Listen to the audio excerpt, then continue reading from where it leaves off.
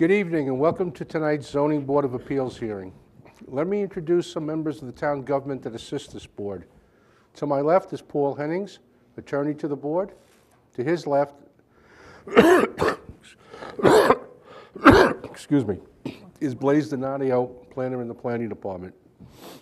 You are all here tonight seeking relief from the Smithtown zoning ordinances, and it's our job to try to help you achieve the relief you are requesting whenever possible.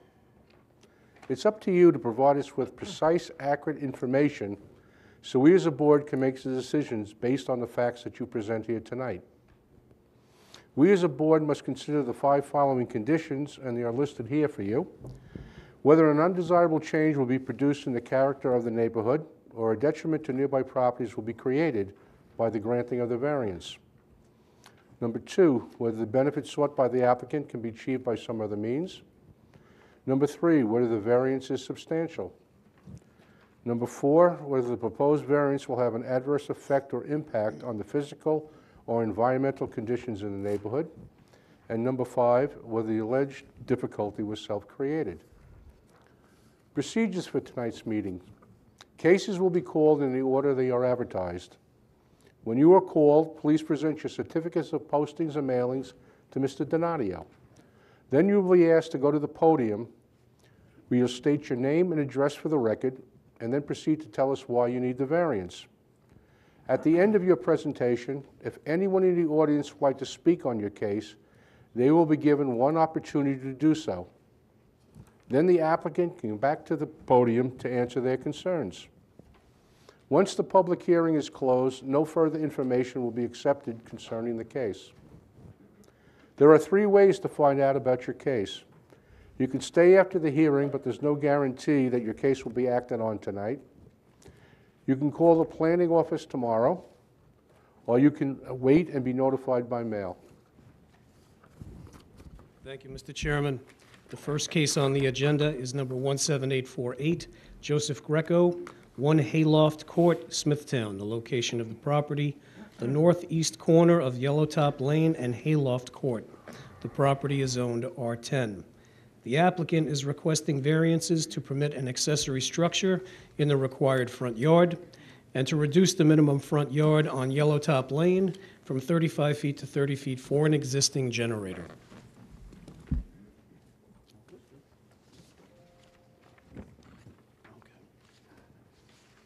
Thank you.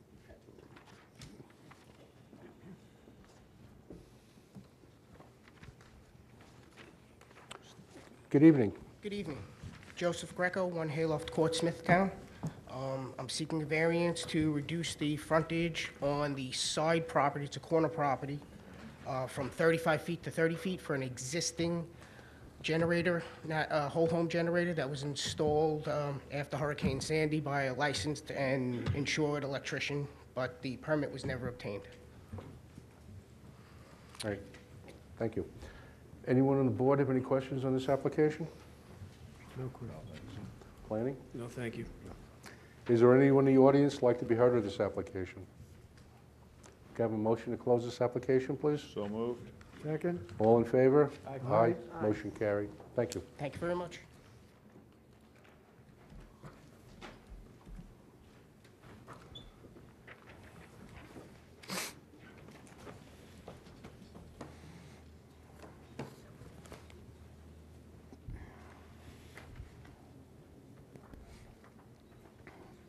The next case on the agenda, number 17849, Conlon and Sons Properties, 175 Pulaski Road, Kings Park. The location of the property, the west side of 5th Avenue, 281 feet south of Old Comac Road.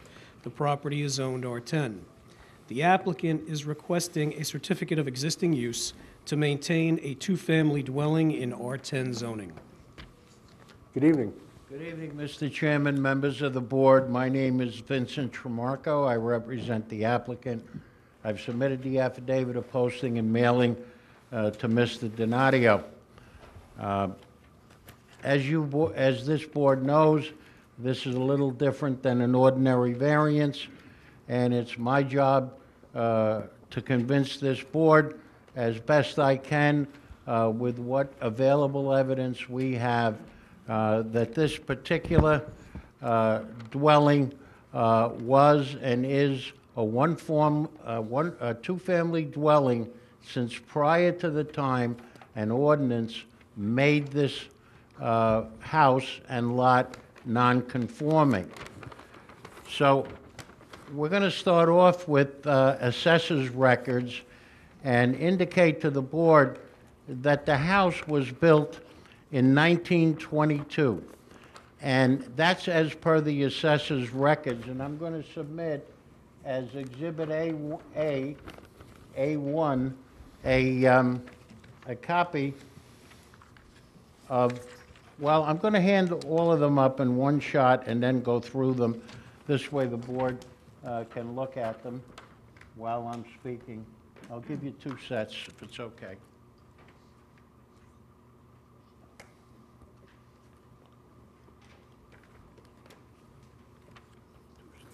Thank you.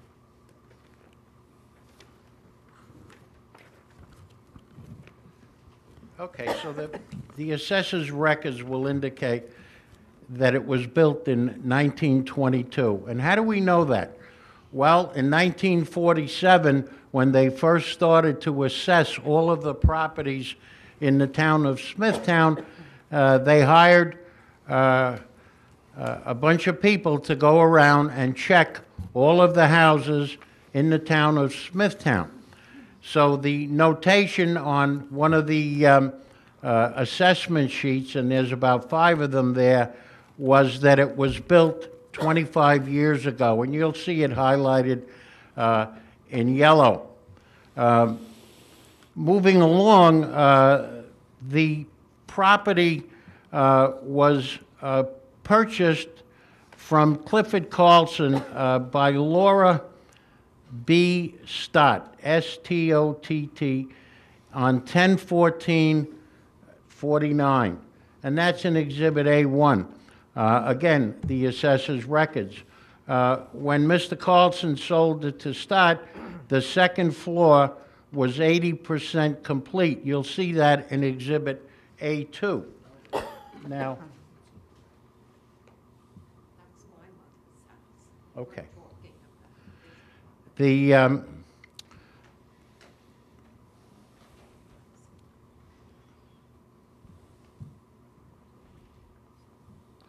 The property in 7/15/51, well, it was first sold to Mr. and Mrs. Hasbrook, but later on, in 1955, it was taken over solely by Mrs. Hasbrook. When the original assessment was in 1947, the assessor did not go inside, and it's marked on the assessment records that he wasn't able to check the inside of the house, and that you'll see in Exhibit A4. Now,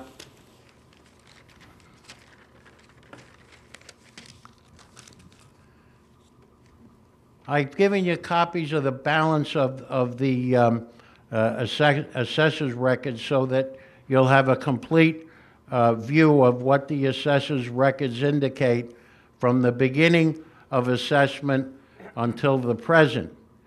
At the time the Hasbrooks owned it from 1951, it is our contention it was a two-family, as will later be seen by an affidavit of Carl Veneziano and another individual. I will read both of them to you later on. We also checked the telephone records, and believe it or not, the telephone records from the Library of Congress, from a telephone museum, I believe it's in Comac, couldn't go back or didn't have the records from the 40s and the 50s. So I guess I'm pleading a negative. We have no evidence one way or the other with respect to phone listings. We are also submitting copies of those just to show that we did the research, and I think you have that as part of the record also. Yes, you do. Okay. So, the next thing I'd like to submit, if I can get it out of the paper clip here.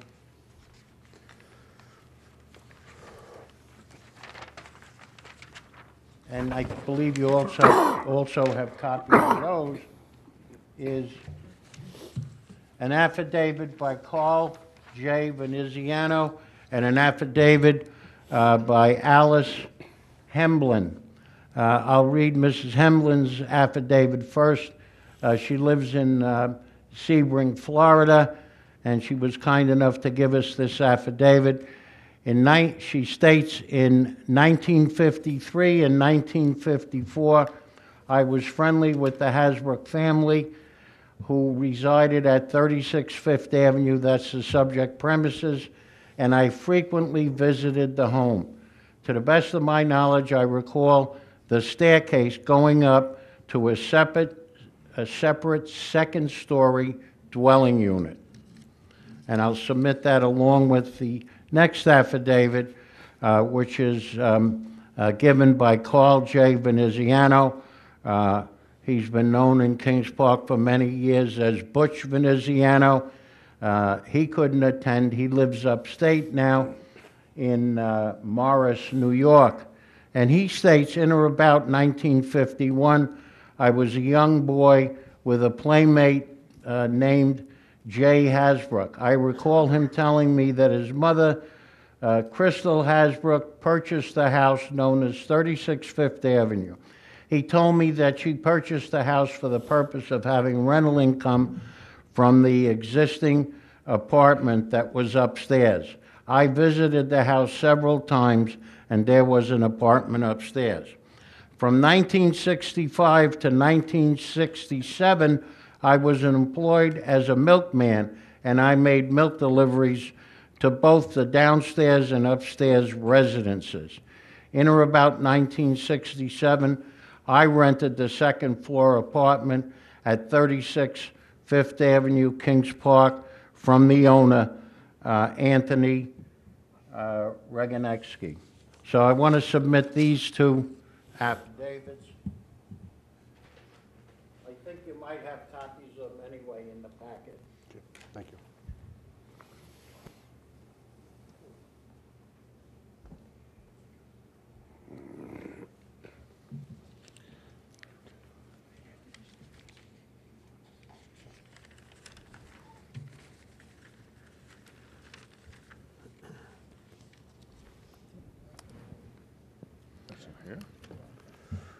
Before I get into the statutes or ordinances at the time in the 50s and the 40s, I'd like to call as a witness Carol Diamond, who I believe is almost a lifelong resident of Kings Park, if the chairman would allow me. Certainly. Come on. Yeah. Good evening. Good evening. Could you state your name, spell your last name for the record, and give your address? Carolyn Diamond, D-I-A-M-O-N-D. And your address, please?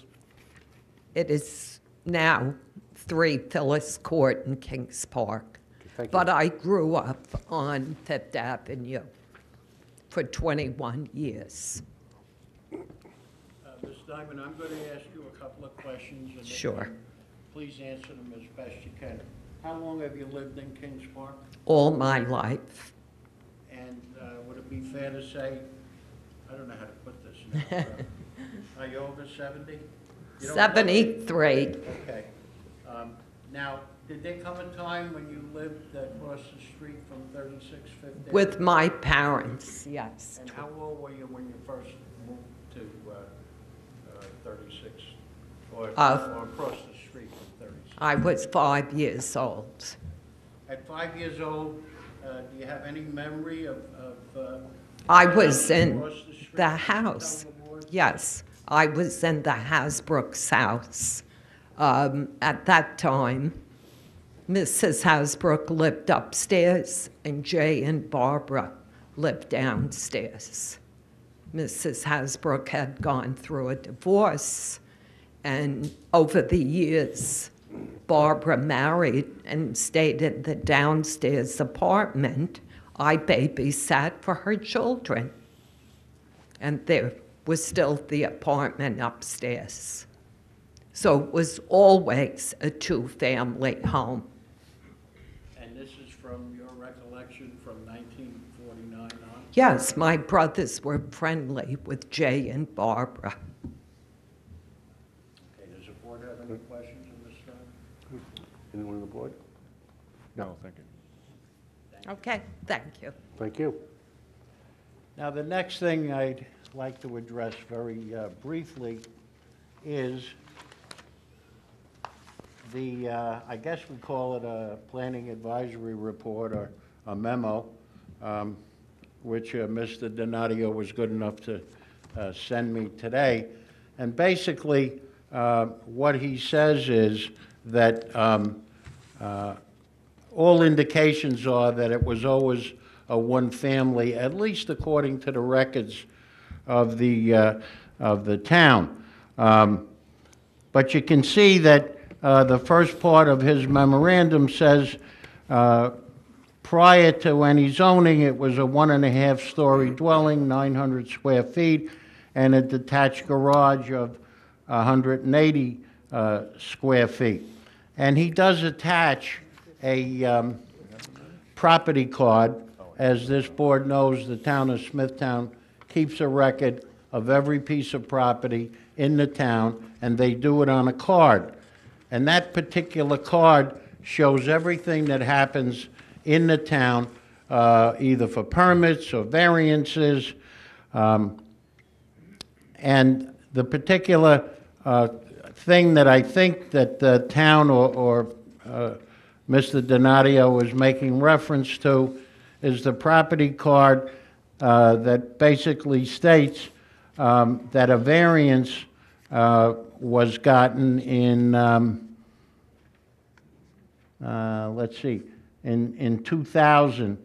And if you look at the card as part of the advisory report, you'll see that a variance was gone for, and it does say an addition to a one-family dwelling. Well, I'd like to indicate that that variance was gotten for the Conlon family by Bob Conlon, the son, and for whatever reason, and I'm going to have him testify, he really never paid attention to these cards, and that's the record that I believe that the town is relying on. More importantly, I would like to address the ordinance at the time. The first ordinance in the town of Smithtown was passed in 1932. And in 1932 to 1950, and it was a density zone. It's different than the zoning we have today. Today we have different classifications, R10, R15, R20, R21, excuse me, and R43, which goes by size of the lot. R10, for example, is 10,000 square feet, R15 is 15,000 square feet. But in those days, in the first ordinance that was ever passed, because prior to 32, you could have built the Empire State Building anywhere you wanted. It was really economic zoning because nobody would build the Empire State Building in Smithtown. However, you can notice that, prior to zoning, there were some things that you still can see today, like in San Remo, there's the old Ferrara delicatessen. That was built before zoning. Today, you couldn't build or maintain a deli in that zoning district. I believe it was operable until, I don't know, 6 or 7 or 10 years ago. But the point I'm making is in those days, when the first zoning came out, it was density zoning.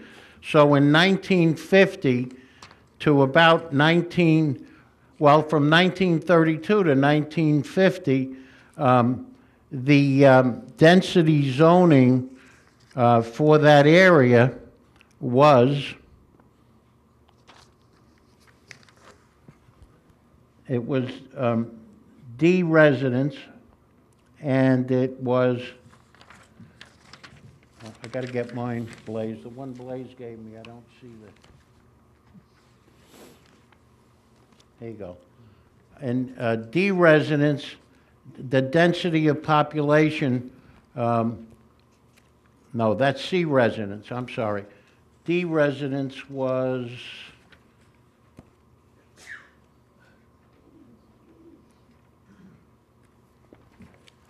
you could have had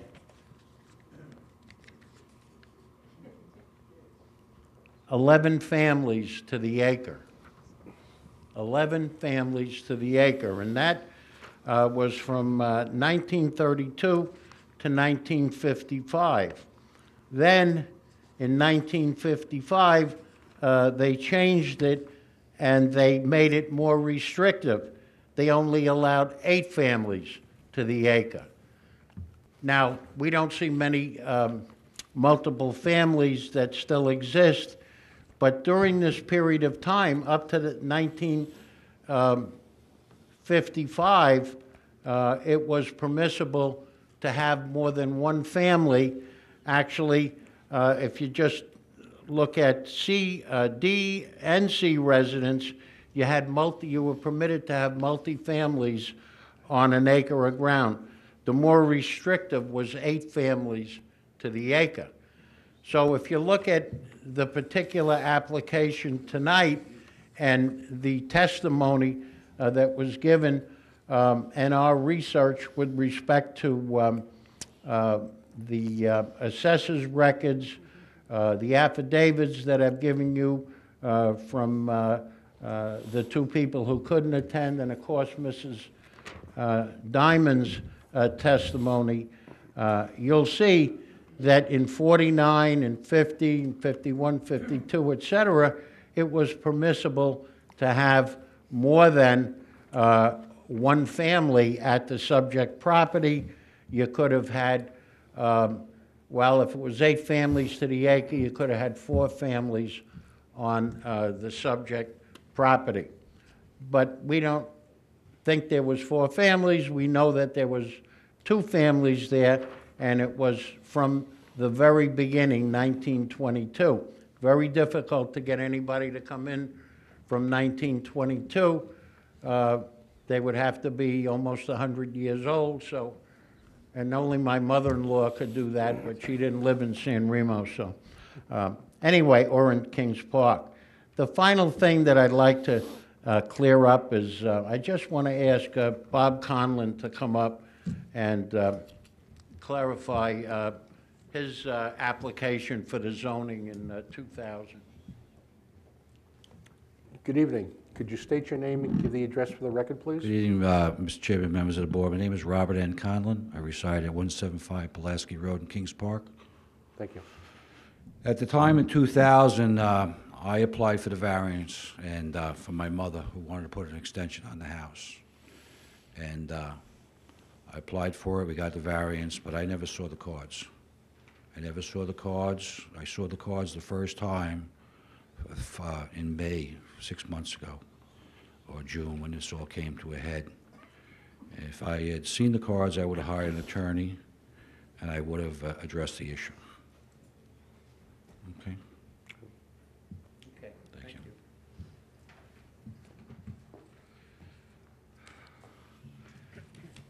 So given all of the testimony and the evidence submitted tonight, we ask the board for its favorable consideration and granting a certificate of existing use based on not only the assessor's records, but more importantly, the testimony in 2 affidavits and Mrs. Diamond's testimony tonight. If the board has any questions, I'd be happy to answer them. Thank you.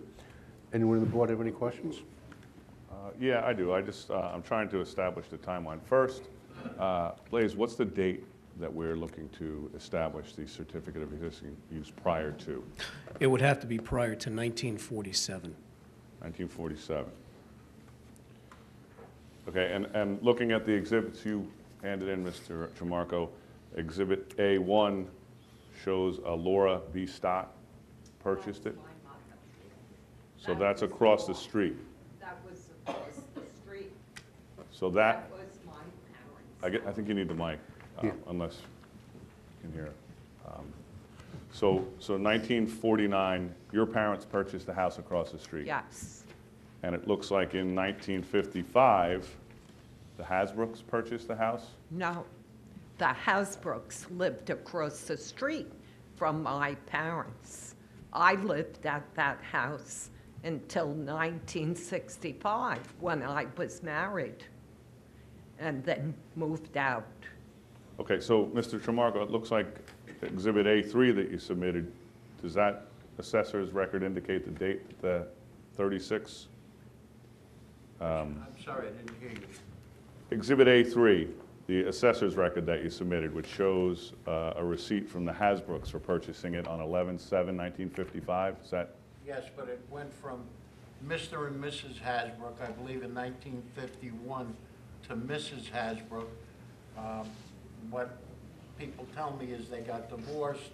Right. So Mrs. Hasbrook took over the house, but it was purchased in 51. Okay, so they own the house the same time that your parents owned the house across the street? Yes. Okay. So, but your house was purchased in 49? My parents' home, yes. I I guess- was a child there. Okay, and you're saying 1947? Prior to, yes. Prior to 19, so do you have any evidence that shows it prior to 1947? No, No, he's not addressing you. Yeah, I'm sorry. that's okay. Well, first of all, Mr. Tanzi, I don't have to show that it's prior to 1947, because if you look at the ordinance from 1932 to 1950 allowed, I believe it was 8 or 10 families to the acre. So it was permissible in 1950. It was even permissible in 1955. Okay, so why is planning saying 1947 then? Can I address that? Yeah. Can everybody hear me? Okay. I have a copy of the old ordinance that Mr. Tramarko was referring to. I made a copy for the board members and for Mr. Tramarko and myself. I had a conversation with my coworkers about this today, and after reviewing it and discussing it, we all came to the conclusion that what that portion of the code was saying was that you can't have 11 families living in one house. You can have 11 families per acre of land, or one family on any part of 1 acre. So in other words, if you had an acre of land in, say, San Remo, and you wanted to have 11 families on that 1 acre, you could divide that 1 acre up into 11 4,000 square foot lots and have one dwelling on each 4,000 square foot lot, and that made up the acre of land. It wasn't that you could have multiple families on one lot of property. It's that you could have 11 families. The density is 11 families per acre. So I don't know if that helps or not. But if I look at 1950, I see under Article 7 in D Residence District, item number 2 says 1 and 2 family dwellings. I think in 1950, that's actually when there was a difference between single-family and multifamily zoning, and actually sometime around 1955 or 57 is when they started designating the actual lot areas to homes or lots in R10, R15, R21, R43 zoning. So it wasn't families per acre anymore at that point. It was you had a plot of land in a specific zoning district that had to be a minimum of so many square feet, and you were allowed to have one family on that plot. Okay, so if we have testimony that puts the use as two-family at 1949 right now, and we have 2 codes in front of us, here's the 1932 code, here's the 1950 code. If we're talking 1949, it falls under the 1932 code, correct? From 1932, yes. So in the 1932 code, you have a D-residence district. That was a D-residence district, right? Yes. Under D-residence district, you have, in the back of that code, density of population. It does say 11 families to the acre. Right. But also has multiple family dwelling under item 2. So multiple family dwellings are permitted or are not permitted? I don't want to explain this the wrong way. Probably multiple family dwellings were permitted, but it wasn't permitted based on one plot of land of, let's say, 10,000 square feet, having multifamily on it. They tried to, in essence, figure out density-wise, land area-wise, how many families could occupy an acre of land. And they came up with 11. I don't know why. I guess if you took that 44,000 square feet and you made 11 4,000 square foot lots for each single-family dwelling, if you had an 8 or a 12 or a 16,000 square foot lot, maybe there was the potential for having one multifamily dwelling, but it doesn't specifically say, you need to have a minimum of 1 acre or 15,000 square feet, so I can't really answer that to say definitively, yes, you could have a multifamily dwelling, because I can't tell you what size lot you needed to have it on. But if we're supposed to interpret the code in favor of the applicant, and the 32 code, which is the governing code in 1949, says you're allowed up to 11 families to the acre, and single-family and multiple family dwellings are allowed, and this site is on what is effectively a third of an acre. Right. We could have up to 3.5, 4 families per acre, and they had, in 1949, 2 families. If you want to use the math that they used back then, yeah, probably. Because it would be 4,000 square feet per dwelling unit, times however many dwelling units you want to put on one lot. So if the lot is 12,000 square feet, that would be 3 dwelling units. Okay, so I guess to make the question as simple as possible, if they prove to this board that in 1949 there was a 2-family use, the 1932 code is the governing code, and we just need to interpret that code. Yes and no, because according to the assessor's records that I looked at, the house was designated as a single-family dwelling. It is a code 210. It's always been a code 210. A 210 code is a single-family dwelling, per the assessor's records. Per the building department records, going all the way back until prior to there was an ordinance requiring permits and COs, it's been designated as a single-family dwelling. So it's not whether or not the 1932 code permits multifamily dwellings per se, was the house actually a multifamily dwelling, a 2-family dwelling? Or was it a single-family dwelling with an accessory dwelling on the second floor? Okay, so if the applicant can give us what we perceive as plausible evidence that it was used as a 2-family. Perhaps. Okay, thank you. Thank you. Okay. I'd just like to add that when Blaze indicates he had a conversation with all the people and I guess some of the people that work in planning, I think the oldest person in planning, and I don't mean any disrespect, is Dave Flynn, and he would have been about 2 years old or 1 year old at the time. So it's all speculation on the planning department's part as to how you divide up the property. And it's really, well, if it's an acre, you got to do 4,000 for each one. That's not the plain meaning of the statute. And if this board is going to, and it has to interpret the statute as well as what you said, Mr. Tanzi, what was it in 1949?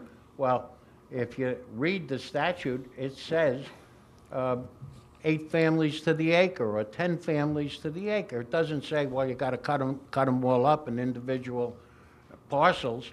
It was density zoning. Density zoning is quite different than what we have today. So and besides, as you brought out, it permitted 1 family, 2 family, and multiple family. they weren't talking about multiple families or two families on separate lots. They couldn't have. Why would they even mention two families and multiple families? So I think it's more speculation on the planning department's part. We have direct evidence by testimony of Mrs. Diamond that in 1949, there were two apartments, two units in that premises, plus two affidavits, one of Carl Veneziano, Butch Veneziano, who indicates basically the same thing, I believe, in 1951 and 53. We asked the board to consider this and grant the application. Thank you. Thank you. Planning, anything else you'd like to add? That's it. Tony, anything? No, thanks. Is there anyone in the audience like to be heard on this application? Can I have a motion to close this application, please? So moved. Second. Moved and second, all in favor? Aye. Motion carried. Thank you.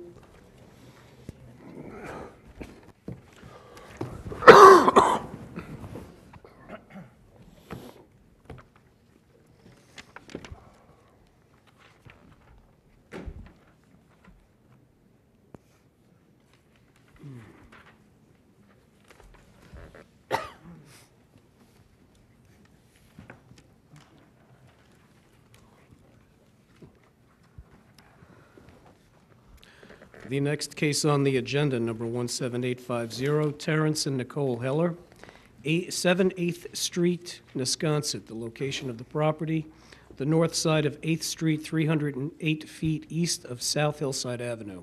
The property is zoned R10. The applicant is requesting a special exception to permit temporary living quarters for a family member, a variance to reduce the minimum rear yard from 50 feet to 46 feet for an existing 270-square-foot deck. Increase the maximum permitted paved surface in the front yard from 25 to 39%.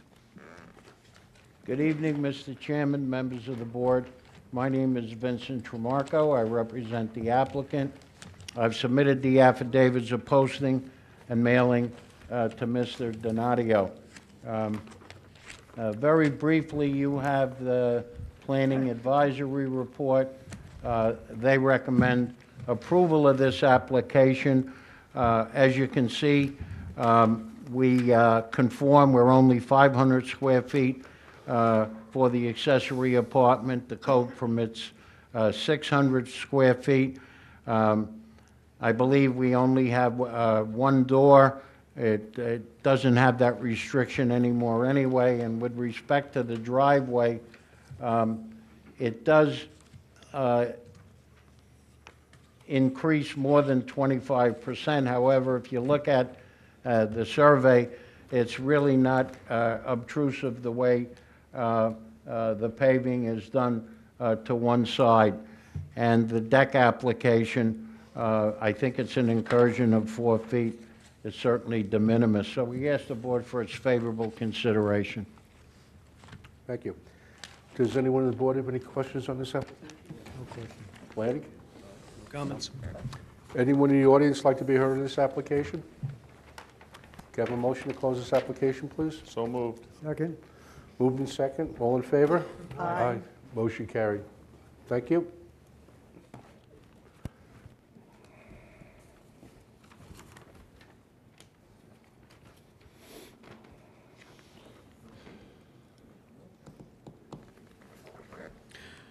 The next case is number 17851, Antonia Alvarado, 19 Lenore Place, Hauppauge. The location of the property, the southwest corner of Nicholas Lane and Lenore Place. The property is zoned R10. The applicant is requesting a variance to reduce the minimum side yard setback from 12 feet to 3 feet for an existing 126-square-foot deck.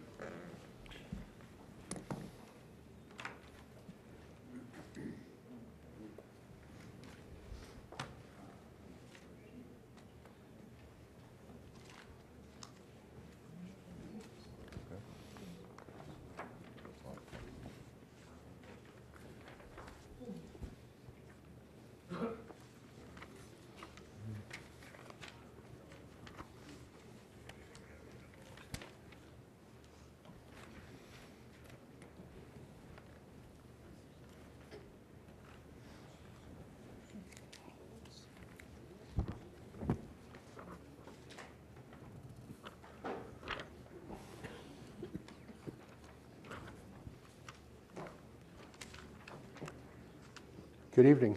Good evening. Hello. Could you state your name Antonia Alvarado, and your address, please? 19 Lenore Place, Hapag. And would you like this gentleman to speak on your behalf? Yes. Fine, thank you. Could you state your name, spell your last name for the record, please, and give your address? Yes. Tim Jordan, Jordan, 9 Flamingo Drive, Smithtown, New York, 11787. Okay. As you know, we're here today. I'm here on behalf of Antonia as well as John Doxey, who was the previous owner from 1990 to 2017. It is Mr. Doxey's belief that the deck was legal when he purchased back in 1990. He later had me look into it, and I informed him that it did not have a permit. He didn't believe me, and he got Inspector, I believe it is LaFour, who came out there and said, no, it does not have a permit. And he also made some suggestions just for it to be able to pass today's code in general, which were, you know, when the deck was built, the estimate is probably late 70s, early 80s at best. I mean, he was maintaining it. It was rather old when he purchased it back in 1990. Inspector LaFour requested some additional footings and a beam put in. That work has been completed, as well as other repairs, which have also been completed just for safety reasons. There's several other homes in the immediate area that have a lot of side yard conditions similar to it. Some of them, I've submitted some pictures. Some of them have almost the exact replica of the second-story deck. Antonia is the new owner of the house, and there is money in escrow. As far as the character of the neighborhood, like I submitted, there are some additional decks and additions that are coming off and encroaching into side yards. As far as the variance creating a practical hardship, obviously they have a large sliding door going out into that deck. It would basically go out to nowhere if there was no deck there. As far as the variance being substantial, obviously I would say that yes, that to reduce to that size seems more substantial than it is. It is cantilevered, so when you are underneath it, you have a lot more than 3 feet. So if any type of emergency personnel needed to actually get in there, they could.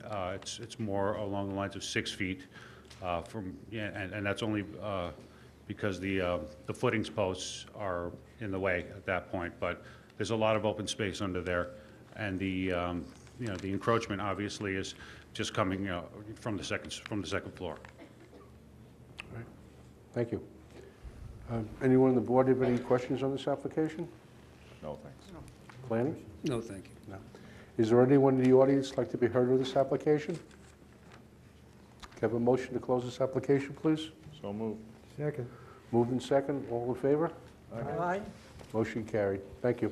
Excellent. Thank you so much. This is the last case. That was the last case. Oh, that was the last. Okay. Okay. The next case is 17852, Alyssa Rapisarda, 134 St. Nicholas Avenue, Smithtown. The location of the property, the west side of St. Nicholas Avenue, 113 feet south of Monroe Street. The property is zoned R10.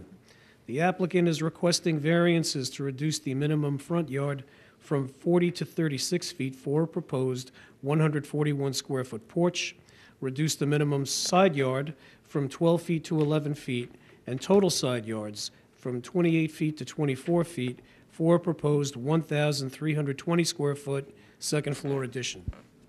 Good evening. Hello. Thank you, ladies and gentlemen. My name is Jason Rapisarda, R-A-P-I-S-A-R-D-A. I reside at 134 St. Nicholas Avenue in Smithtown. And you would like this gentleman to speak on your behalf? Yes, please. Thank you.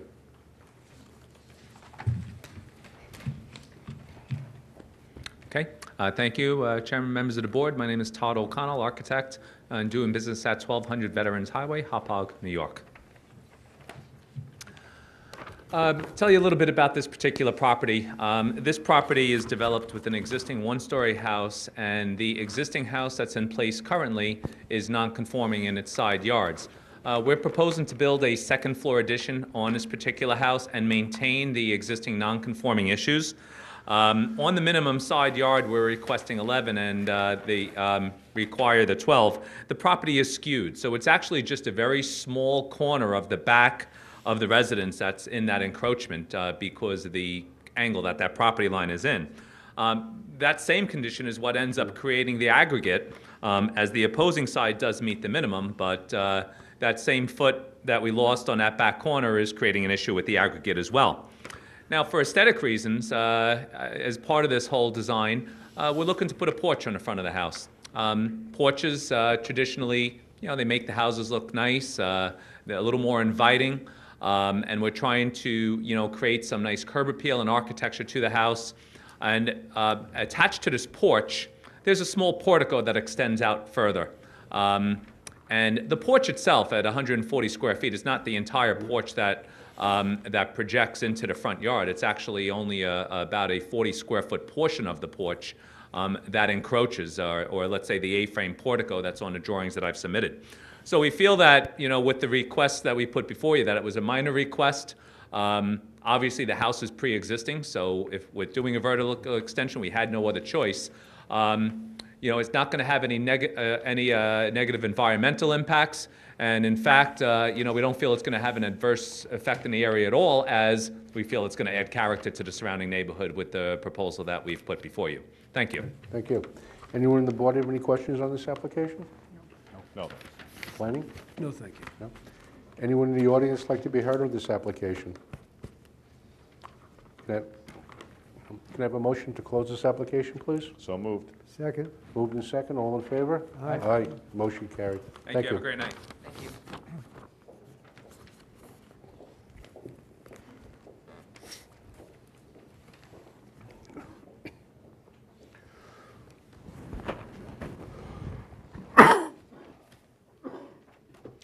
The next case on the agenda, number 17853, Matthew Durkin, 8 Tony Drive, Kings Park. The location of the property, the west side of Tony Drive, 200 feet south of Tammy Court. The property is zoned R21. The applicant is requesting a variance to reduce the minimum front yard setback from 45 to 41 feet for a proposed 40 square foot portico.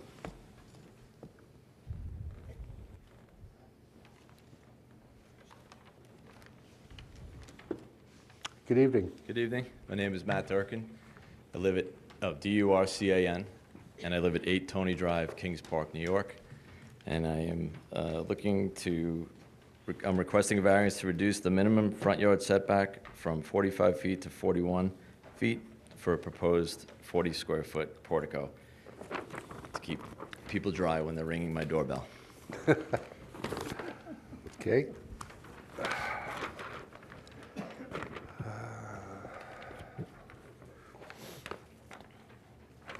Anyone on the board have any questions on this application? Nope. Planning? No, thank you. Anyone in the audience like to be heard of this application? Can I have a motion to close this application, please? So moved. Second. Moved in second, all in favor? Aye. Motion carried. Thank you. Thank you.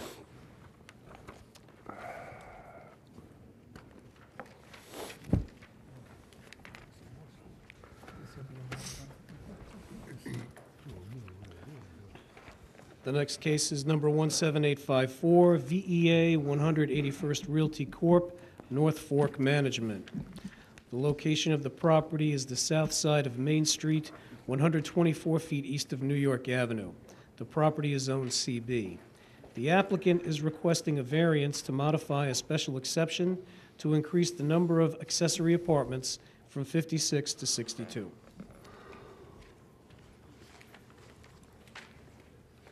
Good evening, Mr. Chairman, members of the board. My name is Vincent Tremarco. I represent the applicant. I've submitted the affidavits of posting and mailing to Mr. Donadio. I'd like to hand up a couple of, well, one is an article on affordable housing, workforce housing, and the other is the actual Workforce Housing Act.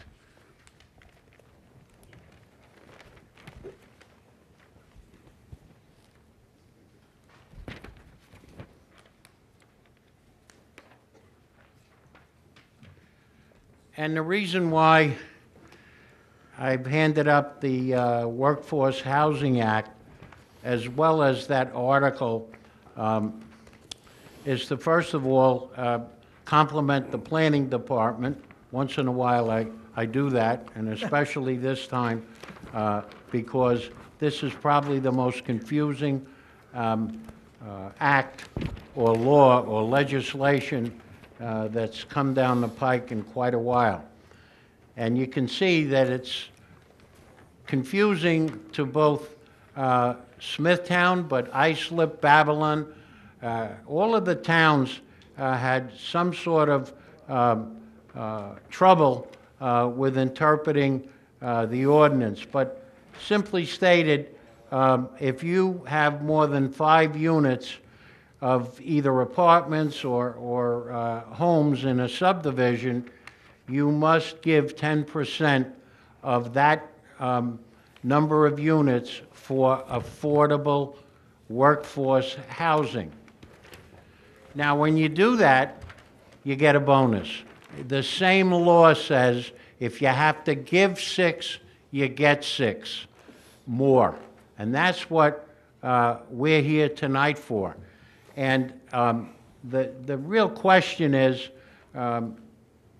why are we coming to this board? Well, I guess we're coming to the board because it's under the accessory apartment ordinance in the town. But state law mandates that since we are giving 6 units to, we're not giving, we must give or allow 6 units of apartments to be workforce housing. And as the board knows or may not know, that's under very strict requirements of income and so forth. For example, in that article, which is a little dated, you can make up to $105,000 per year for a family of 4, and you qualify for workforce housing. I think it's up to about $130,000 now. But the catch is, if it's a home and you want to sell it and you don't keep it for at least, I believe it's 10 years, there's a sliding scale about how much you can make on the house. They wouldn't want somebody to speculate with it. So, and the only reason why I bring this up is because now we're asking this board to give us what we're entitled to under the Workforce Housing Act.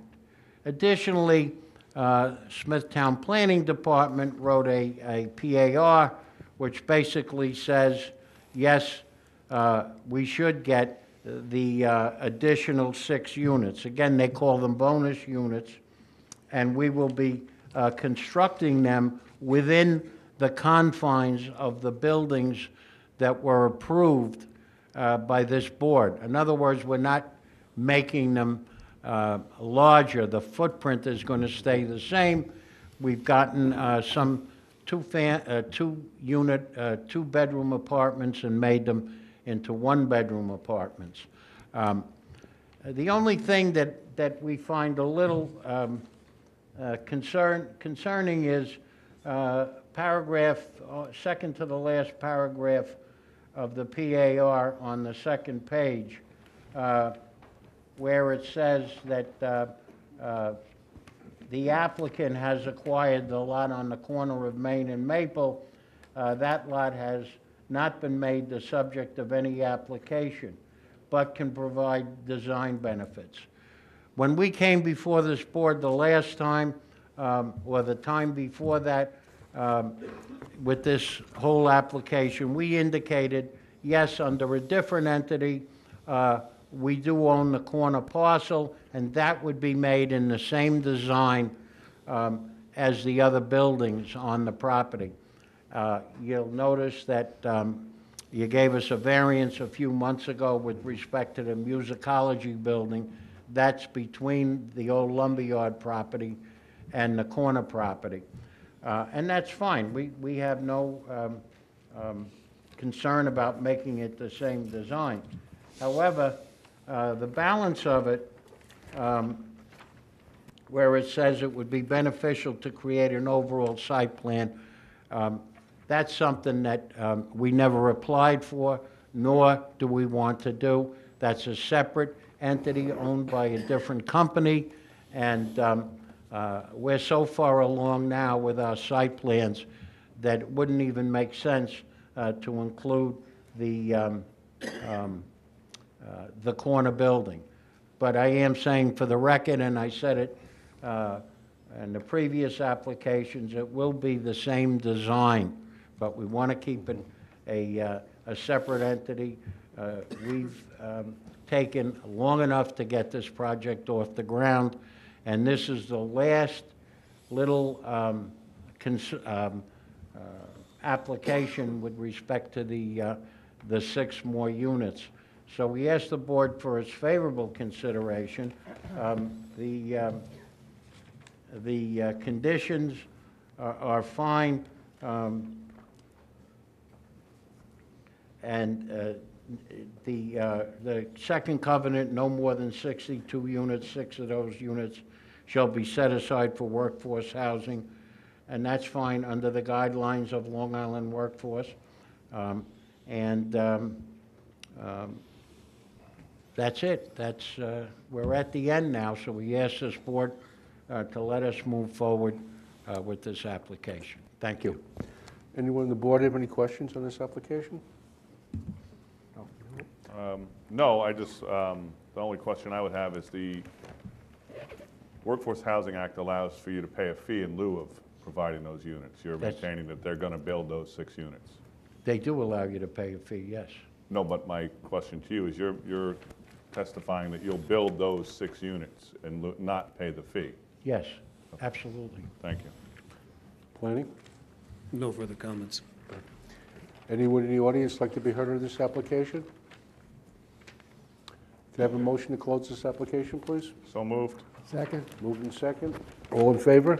Aye. Motion carried.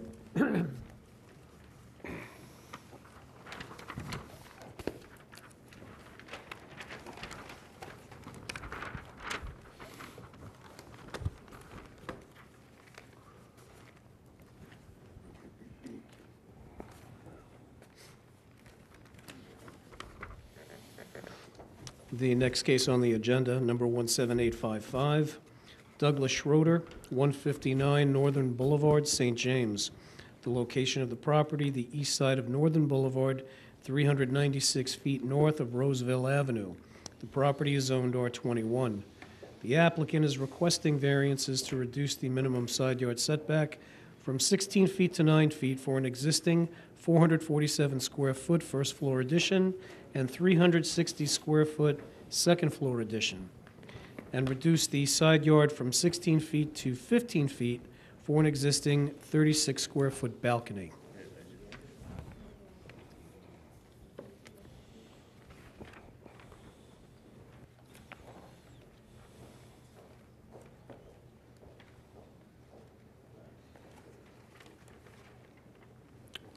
Good evening. Good evening. My name's Doug Schroeder. I reside at 159 Northern Boulevard, St. James.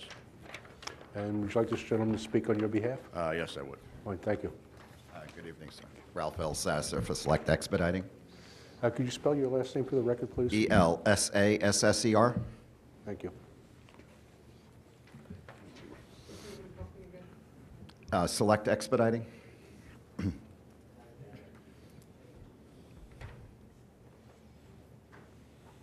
Okay. Mr. Chairman, we're here before the board tonight for a structure that built at approximately the year 2000. It was a self-created situation. It was built without permits. The variance we don't feel is substantial, but I've submitted photos with addresses of properties such as 165 Northern Boulevard, Wexford Court, 182 Northern Boulevard, that have similar situations as far as the property lines go. There's not going to be an environmental impact in the area, and it does not cause an undesirable effect to the area, and it's a rather beautiful structure. All right, thank you. Anyone on the board have any questions on this application? No. Planning? No, thank you. Is there anyone in the audience like to be heard on this application? Can I have a motion to close this application, please? So moved. Second? Moved in second, all in favor? Aye. Motion carried. Thank you. Thank you, Mr. Chairman, members of the board.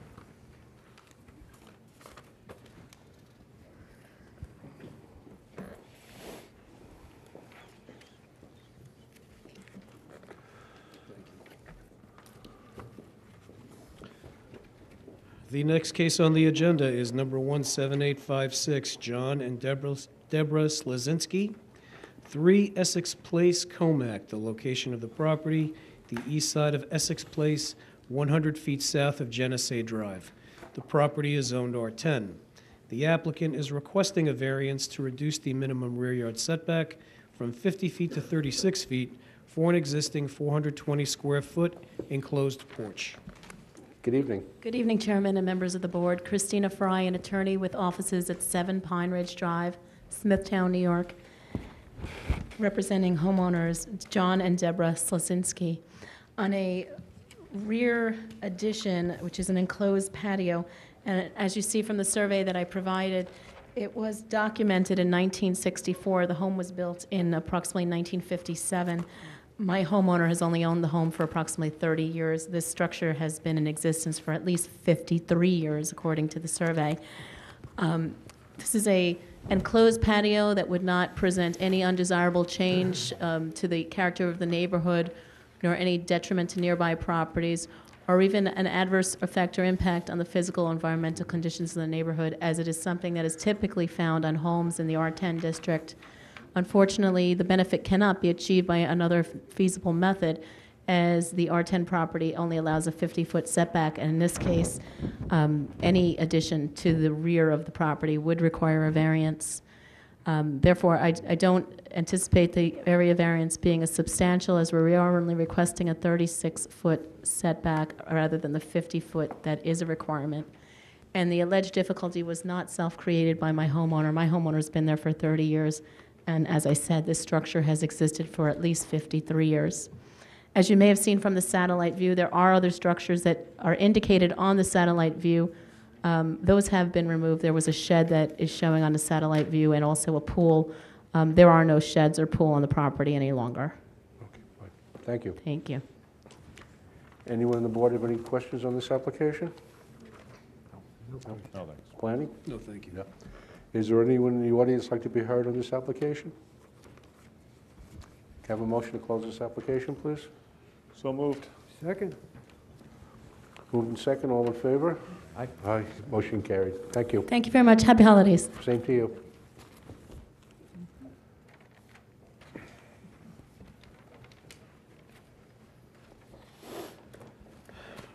The next case on the agenda, number 17857, Upsky Long Island Hotel, Radisson.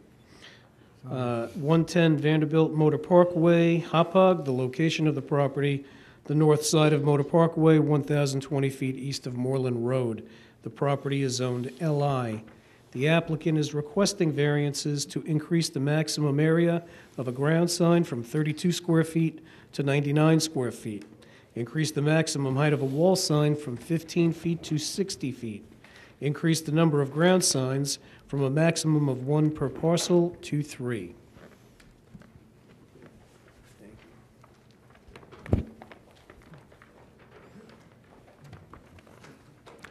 Good evening, Good board evening. members.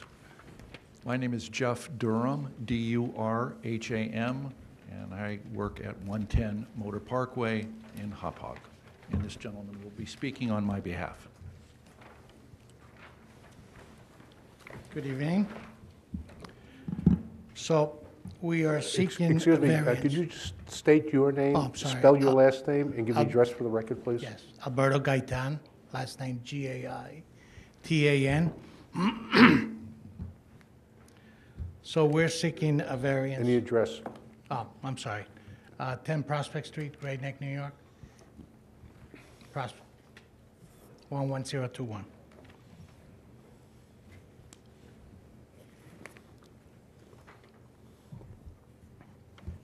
Okay. Okay, so the hotel is seeking a variance to replace existing signs, and those, there are existing 3 directional signs. One is permitted, and the other 2 are for variance to comply with the code of 1 directional sign per parcel. Also, a wall sign that's going to be installed to replace a sign that was there at 60 feet off grade to the bottom of the sign. And there is a ground sign that right now it's 32 square feet. They want to increase it to 90 for better visibility from the parkway.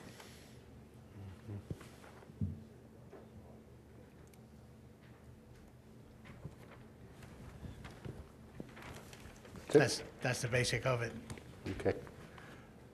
Would you like to add anything, or no? Okay. Does anyone on the board have any questions on this application? No, thanks. No? Planning? It's a lot of signs. Yeah. Okay. Does anyone in the audience, excuse me, apologize. Does anybody in the audience like to be heard on this application? Can I have a motion to close this application, please? So moved. Second? All in favor? Aye. Thank you very much. Have a good evening. Same to you.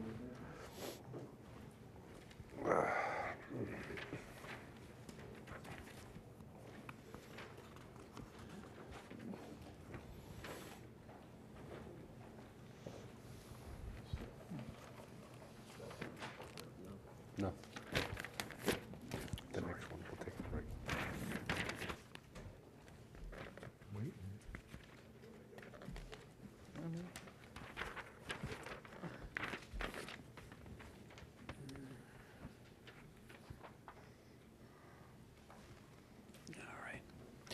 The next case on the agenda is case number 1-17812, Elite Towers, 300 West Main Street, Smithtown.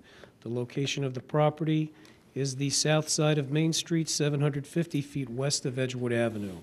The property is zoned NB.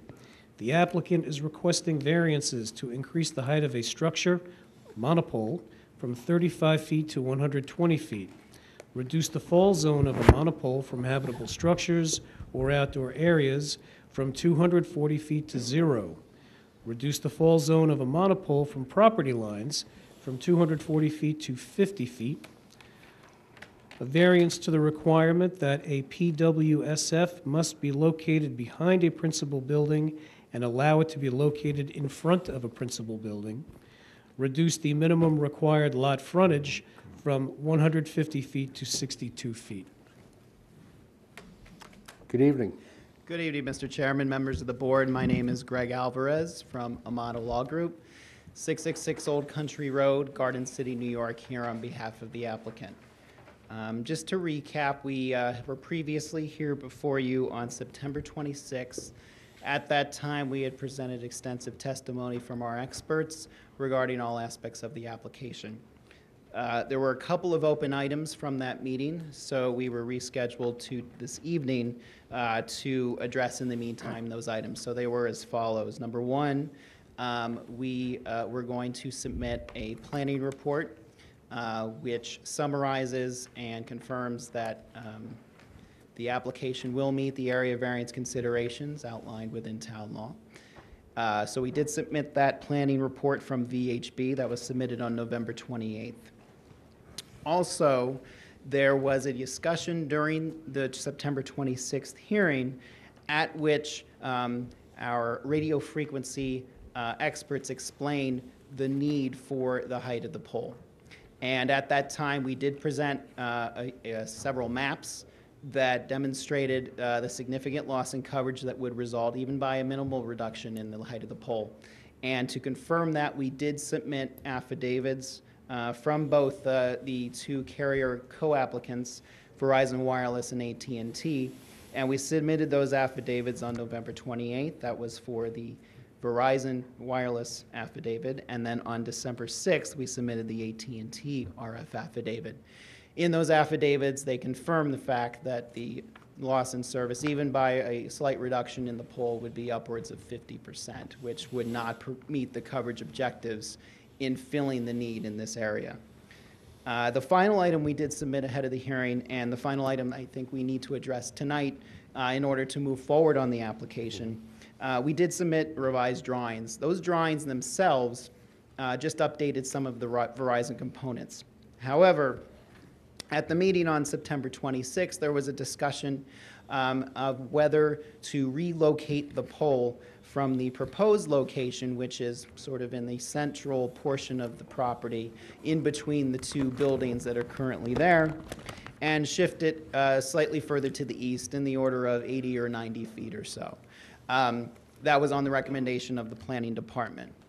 At that time, I think we did suggest that we would be amenable to either location. However, we do want to note that, in our opinion, we do believe that the location that is proposed currently would be the most appropriate. It minimizes the fall zone relief to the eastern property line, which would be increased by the relocating the pole further east. And also, in consultation with our architectural firm that had done the drawings, WFC, in the area where the equipment compounds would be relocated under the planning department's plan, it is located on a slight slope. So there would be some disturbance there that would be required to retain the slope that begins on that portion of the property. So again, we believe that the current location of the equipment compound might be most appropriate because it is on a level surface, and again, in the middle of the two buildings that are already out there to provide maximum screening for the property and the neighboring properties as well. So with that, we leave it open to the board. And again, if we could get direction, at least for that, we know that the record will just be closed this evening. But if we could get direction on the preferred location of the pole, that would help us as we proceed to the town board in their consideration of the Tier 3 special exception application. So we would appreciate that tonight. But otherwise, that's where we stand, and if there are any questions, we are here to answer them. We do have experts here tonight on who had submitted the materials I just mentioned in the event there are any questions. All right, Thank you. Board have any questions?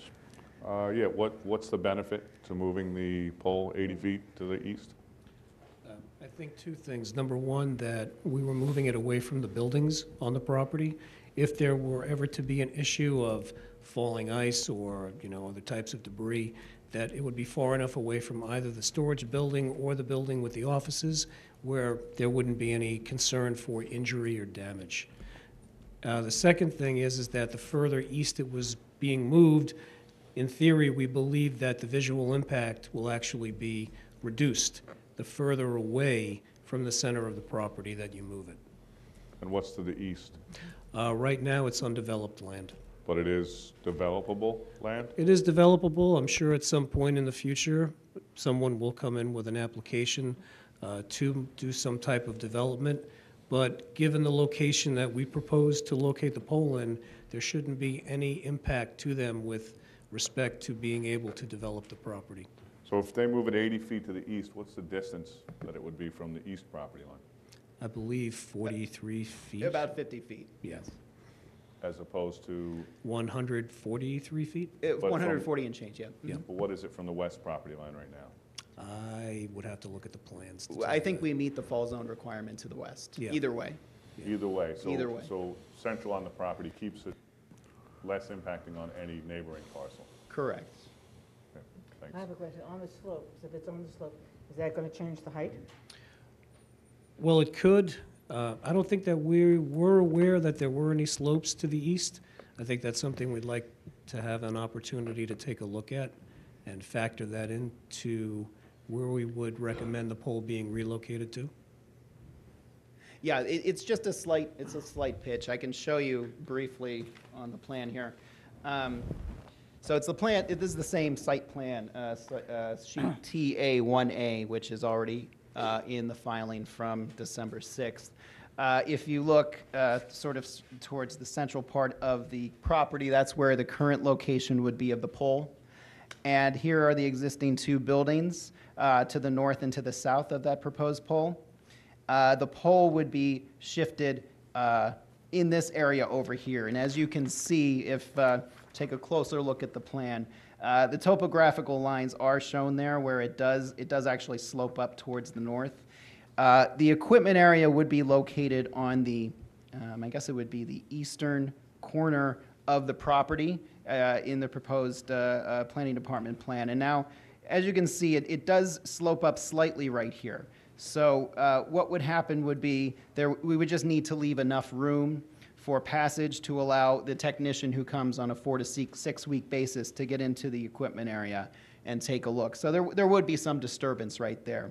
The other issue too is that this site has been subject to DEC review because of its location near the Nisququag River. So we already have gone through an extensive process with them in terms of permitting that would be required, and I think we mentioned that last time. So we probably would have to go back to them if this were shifted, just so that they are aware of it and just to make sure that it doesn't affect our permitting with them. Do you know what the percentage of the slope is to the east? I am looking in the direction of our architect to see if he can estimate that. Maybe perhaps he can look at that briefly.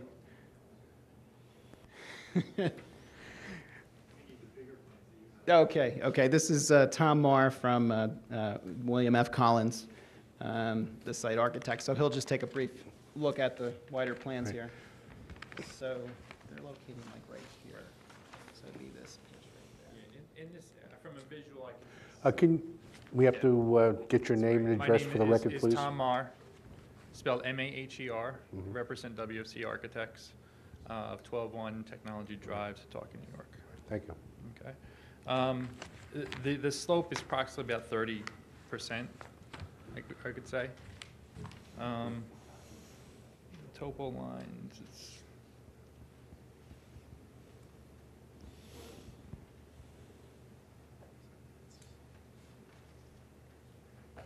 I think they're about a foot apart. Yeah, it's hard to say right here, to say an exact number from these,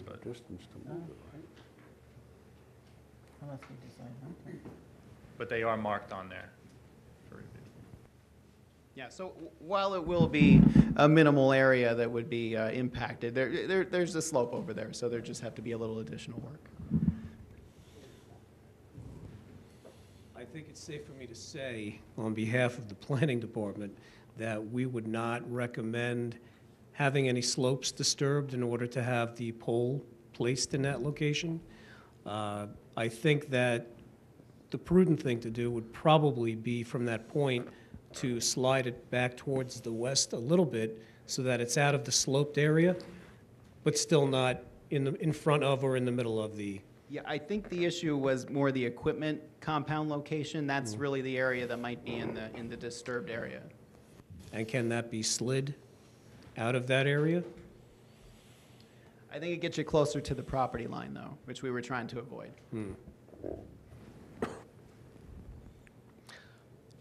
It might require a very brief review for us to give you a definitive answer. I'm going to have to leave it open. What I could recommend is, if the board does close the hearing this evening without giving you an absolute answer on this, I'm sure that they will discuss it at the close of the public hearing tonight, and tomorrow morning I can discuss it with my coworkers and probably have an answer for you later in the morning tomorrow. That would be fine. We just, so that we can move forward, Right. To the next step. Right. All right. Okay. All right.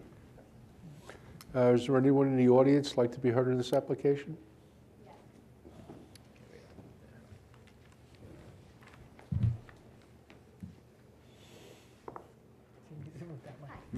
There you go. My name is Diane Carroll, and I reside at 15 Lower Road in Smithtown, New York. Good evening. Good evening. Cell phones are now our primary means of communication. We're all aware of that. Improved service in this area is no longer a luxury, it's a necessity. We are faced with virtually a black hole in this area. Every one of us leaving Smithtown and going along Caleb Smith, heading towards Jericho to the west, and or Old Willits is faced with drop calls, no service, and inability to communicate. We no longer have the luxury where we can do that for any lengths of time, and Smithtown really desperately needs something along that transportation way. If I may, we've granted this board a tower at 495 Landing Avenue, which is the country club. And you had cited at that time, and it was this particular board, that the accidents along the waterway were important to address by putting a cell tower in that country club. What about along the Caleb Smith route? What about the park?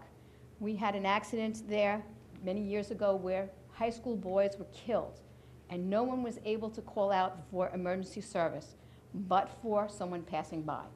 What about the gentleman who just a few years ago was lost in the park in Caleb Smith? He had no cell service.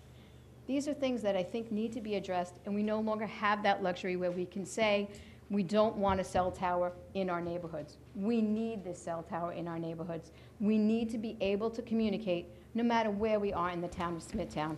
And to say, which is almost like a joke now, that it's the black hole is really unacceptable now.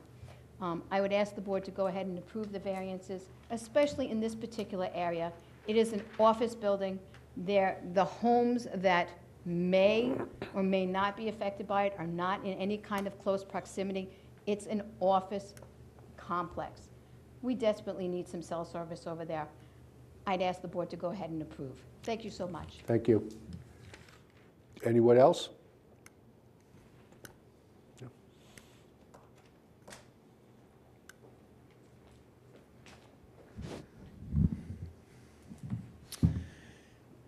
So that's all I have for this evening. If that's all, we respectfully request your approval as well on this application. Again, we'd appreciate your direction. I think the certainty will assist us in moving forward if in fact this board were to approve it. But I think we have to go to the town board anyway, right, first. So, so we would just ask for your direction on that. All right. Thank you. Thank you. All right. May I have a motion to close this application, please? So moved. Second? Moved in second, all in favor? Aye. Motion carried. Thank you. Good night. Thank you. Rick, you need a break? Huh?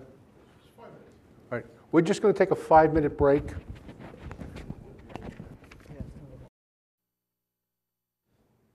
Okay. Thank you, Mr. Chairman. We are going to skip over one application and do the following case. Number 17832, Debbie Barriotti, 35 Fifth Avenue, Kings Park. The location of the property, the east side of Fifth Avenue, 323 feet south of Old Comac Road. The property is zoned R10. The applicant is requesting variances to reduce the minimum required side yard from 12 feet to 10 feet, increase the maximum permitted existing paved surface in the side yard from 25% to 40%, permit an existing accessory structure in the required side yard, increase the maximum permitted occupancy of the rear yard from 750 square feet to 938 square feet for existing multiple accessory structures. Good evening.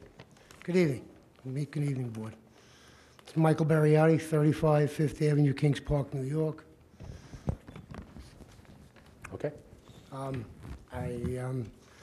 I know that the dwelling that we're talking about, the garage, was reduced down to 600 square feet, which it is actually now. So I don't know where all these other square footage measurements come from. I have a log shed and I have a doghouse. I don't know where this 900 square feet came from. But I am just going over a little bit on the garage, about maybe 8 inches. That's pretty much all I got. All right, where do we get the 900 square feet for the garage? That is the number that the building department calculated for the accessory structures in the rear yard. We don't necessarily know that it's correct. the structures or just? Yeah, I think they're including all of the structures, Oh. including the doghouse. So, yeah, and the woodshed and. Oh, okay, fine. All right, that explains it, right? Pretty much, Okay. pretty much. I mean, the tax assessor came out and she actually measured the cottage that's on the property that is legal in the garage, and she didn't come up with that number either. So All right. What's the height of the garage going to be? it's according to code. So it'll be on It's the- less than 16. It's less than 15, actually. Okay. I just see it. Thank you. Anyone on the board have any other questions? Planning? I would just point out, I don't believe that the 938 square feet is correct. I mean, just a rough calculation, I'd say it's closer to like 800 square feet, 775 square feet in that area. And the garage is about 10 feet 11 inches off the side yard, so it's just about a foot difference in setback. But they reduced it to 10 feet, taking the conservative approach. All right. Is there anyone in the audience like to be heard on this application? Can I have a motion to close this case, please? So moved. Second. Moved and second, all in favor? Aye. Motion carried. Thank you. Happy holidays. Same to you.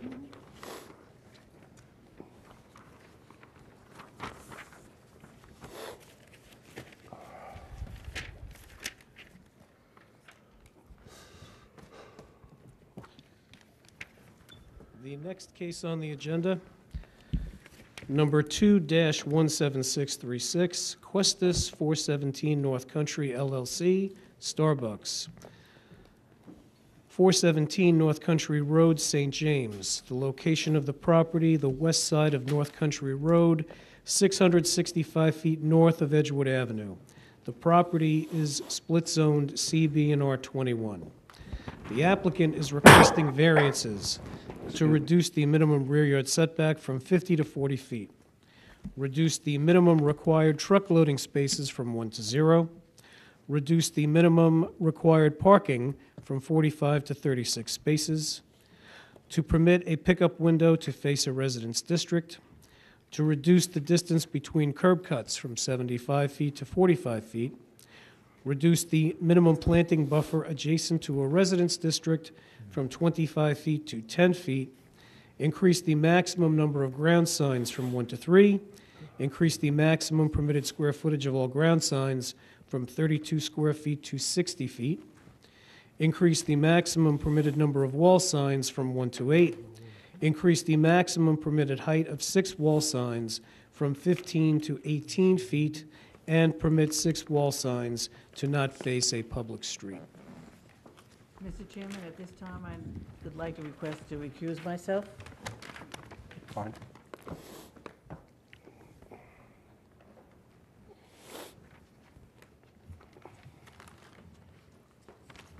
Good evening, Mr. Chairman, members of the board. My name is Anthony Guardino. I'm a partner with the law firm of Farrell Fritz in Hauppauge, New York. I represent the applicant, Questus 417 North Country LLC, which is the owner of the property in question, which is located in St. James at 417 North Country Road.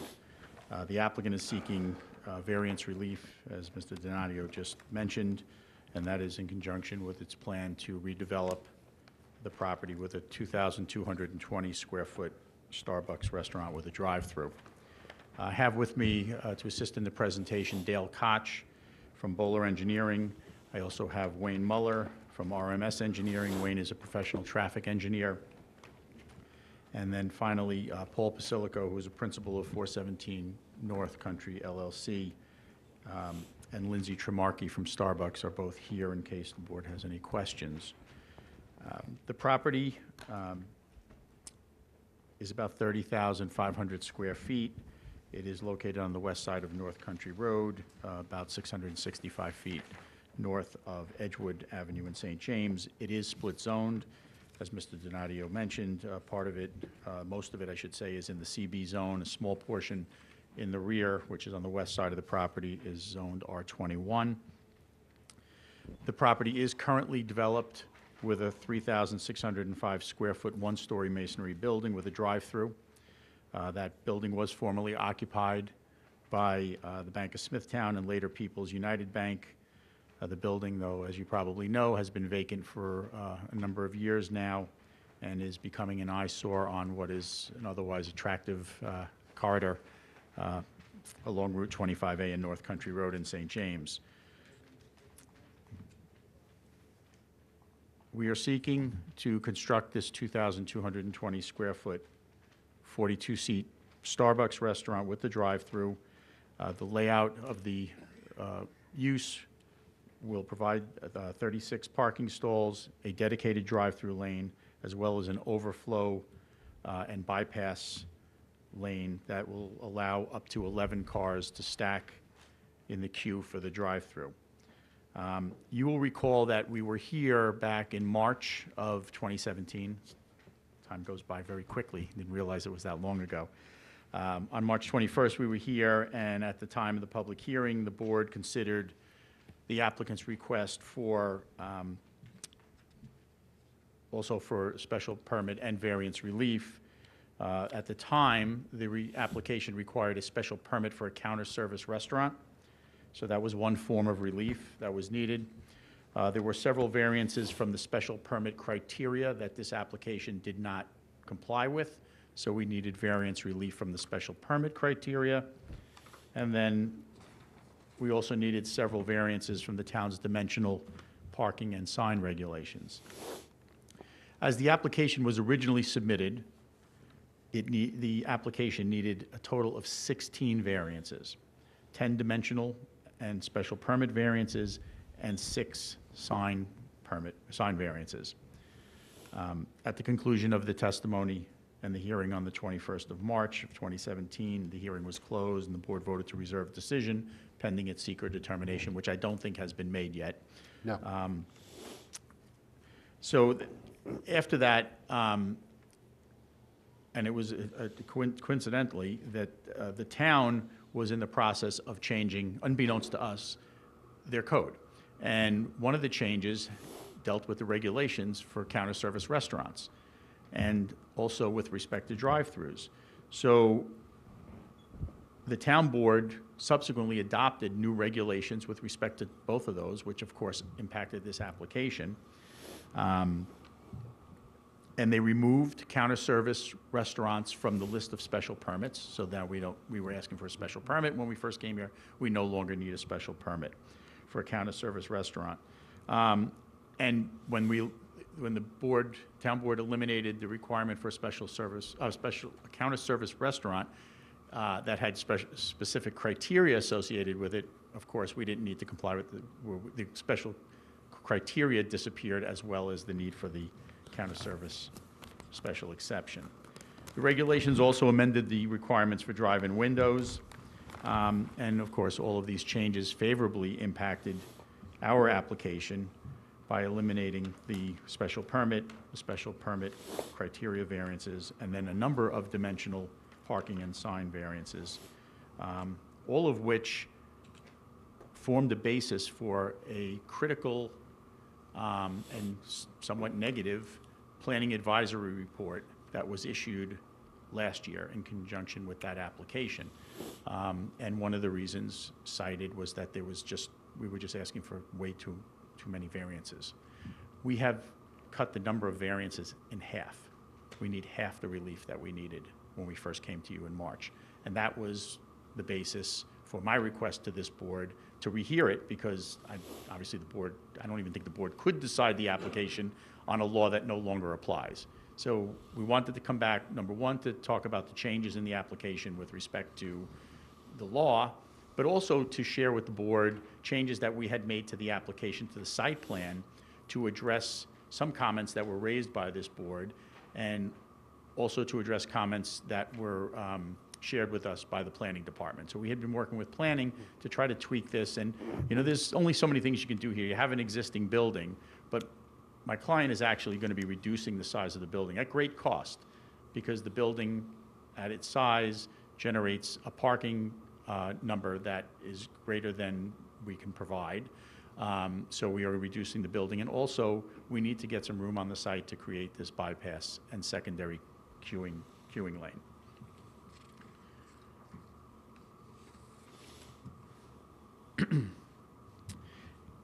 After the changes were made, I'm happy to report that today I received it's not really a planning advisory report, but it was a letter from the planning department. And that letter, which I'm sure you have, now recommends approval and conditional approval of all dimensional variances and many of the sign variances. Not recommending approval of everything, but most.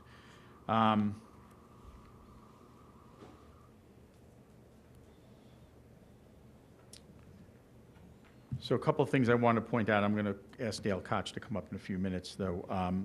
The changes that we made as a result of the planning meetings, and not all of them were subsequent to the March meeting, but from the very beginning when we started this process, we are reducing the size of the building about almost 40%, by almost 40%. It's almost 1,400 square feet. So we are taking down a significant portion of the building at great cost. And it really is a shame because it's a beautiful building, but we have to do what we have to do. The reduction in the building size also resulted in a corresponding reduction in the amount of parking we need because the building is physically smaller. The current plan requires 45 parking spaces and 36 stalls are proposed. So we need a 20% variance, which I would characterize as a reasonable parking variance. According to Starbucks, they need about a little over 20 spaces for a building of this size with the number of seats. So in their mind, we're way overparked. I know we're not overparked by town standards, but as Wayne Muller will explain, there's plenty of parking. There will be plenty of parking on the site. The most important change, I think, was one that was made to address a comment that Mr. Tanzi made at the public hearing with respect to queuing. It was a question about whether or not the queuing that was originally proposed was going to be sufficient. So, again, there's only so many things we can do there with an existing building, chopped it back, kind of reconfigured the drive-through lanes a little bit. But what we came up with is a plan that allows for 3 cars to queue in the secondary lane, which is really the bypass lane.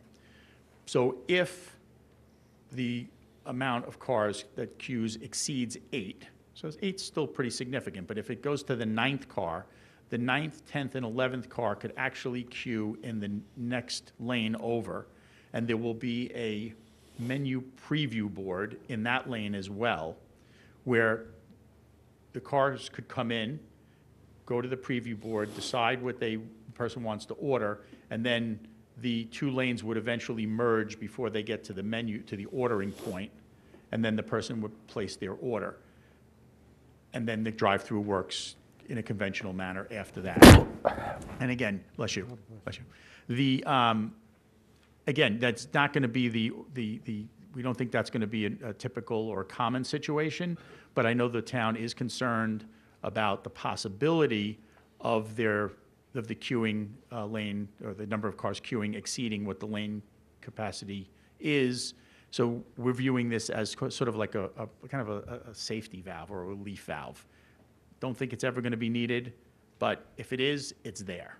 And that gets us up to 11 cars. The proposal also relocated the trash enclosure to a more desirable location. And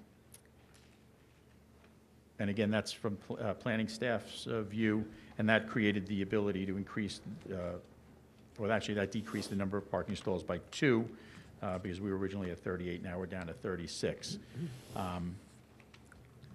So what do we need now?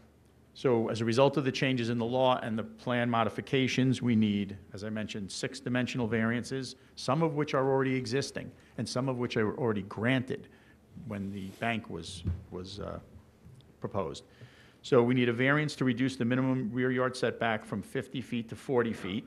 But just keep in mind that 40-foot distance is to the drive-in canopy. There's an existing canopy that was over the bank drive-through. So that 40-foot distance is from the canopy, not from the building. The building actually complies with the 50-foot setback. The next variance is a reduction in the minimum required truck loading spaces from 1 to 0. We don't need truck loading spaces, so that hasn't changed. I don't believe the bank had a loading space either. So that's kind of an existing condition. Reduction in the minimum required parking, as I mentioned, from 45 to 36, which again is, I believe, is a reasonable 20%. The variance is reasonable at 20%. A variance to permit a drive-through window to face a residence district. Again, that's an existing condition. There was a drive-through for the bank that already faced to the west, which is towards a residential district. The distance between the curb cuts from 75 feet to 45.5 feet, again, the driveways were already existing for the bank, so that's an existing condition. So we're not changing that. A reduction in the minimum planting buffer adjacent to a residence district from 25 feet to 10 feet. That is for the area behind the trash enclosure. But I just want to point out, and I'll just go into it in a little more detail in a second. I just want the board to be aware, and I think you are, because I know I mentioned this last time. Because the property is split zoned, these distances that require variances are measured to an imaginary line. It's a line on a map, but it's not physically there. Our property actually goes back another 40 feet. So while it looks like we need relief and it looks like it might be significant, the fact of the matter is, when you get past that 10-foot distance that is being pointed out, and I'm not saying we don't need the variance, we do need the variance, but practically speaking, it's not 10 feet, it's more like 50 feet. So it's a much greater distance behind the trash enclosure. And then with respect to signage, we need several variances. One is to increase the maximum number of ground signs from 1 to 3, and that is for the original monument sign, which is already existing. That was used by the bank. We're going to use the same pedestal there. And then also there are 2 menu preview boards, which will be, as I mentioned earlier, adjacent to the 2 drive-through lanes so that people can kind of formulate what they want to order before they actually get to the ordering point, which helps facilitate the speed at which they can process cars through the drive-through. Because if somebody stops and then has to make a decision when they get to the menu board, that's going to delay things. You want them to make the decision early on, so when they get to the menu board, or the order board, I should say, they just place their order right away, and then they move on. We also we need to increase the maximum permitted square footage of all ground signs from 32 square feet, which is permitted. We're asking for 60 square feet. The 36 square foot monument sign that's there was already existing pursuant to a variance granted by this board in, I think, 2010, and that's in the prior packet from the March 21st hearing. So that's part of this record. And then we were asking for a 12 square foot menu preview board for the dedicated drive-through lane, but now we're adding a 12 square foot second pre-order board or preview board to that overflow. So in case we ever use it, we want people to be able to see the preview board. Wall signs, we are seeking to increase the maximum number of permitted wall signs from 1 to 8, and those include the word mark, and the word mark is the Starbucks name, and then there are signs that indicate that this facility has a drive-through. They're located up in the corner of the wall on the facade. And they are both on the north and south sides. I do want to point out there are no signs facing west towards the residences. So the signs that we're proposing face north and south on North Country Road, and of course facing east towards North Country Road. We are seeking to increase the maximum permitted height of the wall signs from 15 feet to 17 feet 11 inches. I do want to point out that in 2010, the bank received variances to actually raise their wall signs to 17 feet. So we're asking for another 11 inches, so short distance above what was previously granted. And then lastly, to permit 6 wall signs not facing a public street. This building, as I mentioned, is visible on 3 sides from North Country Road. And of course, the front door does not face Route 25A, so we have a sign over, we want a sign over the front door. We want a sign that faces 25A. And then, of course, Starbucks wants a sign facing north because, quite frankly, most of the traffic is going to be coming from the north. The morning traffic, commuter traffic, comes from the north heading south, and that sign is the sign that that will identify the Starbucks to people traveling on that road. 3 points I just want to point out in the planning memo. I just want to talk about for 2 seconds, and then I'm going to call Dale. I want to point out that the planning staff memo, I think it mischaracterizes one of the signs. One of the signs, it's saying that we only are proposing 2 freestanding monument signs, and I think they're counting the existing monument sign, which of course is freestanding, the 1 menu board that we are adding to the overflow bypass, the overflow queuing lane, but there's a sign at the northeast corner of the building, which they've identified as a wall sign. It's actually a freestanding sign. So the legal notice is in fact correct. We are asking to go from 1 to 3, not 1 to 2. So I just want to point that out. I don't know if you see the sign that's on the See drawing. that one? I'm missing the third one. Where's the? Well, the third one is the existing sign that's right in the middle of the lawn. Got it, right in the front. It's kind of faint there. It's because it's an existing sign. Mm-hmm. So those are the 3. We also, the second point I want to make is that we disagree with the recommendation to remove the Starbucks word mark sign on the north elevation and the drive-through arrows on both the north and south elevations. The building does require identification, particularly, as I just mentioned, on the north elevation because it faces the direction of morning commuter traffic. And then the drive-through arrows are very modest in size. You can see them in the elevations, I think, that are in Exhibit 9.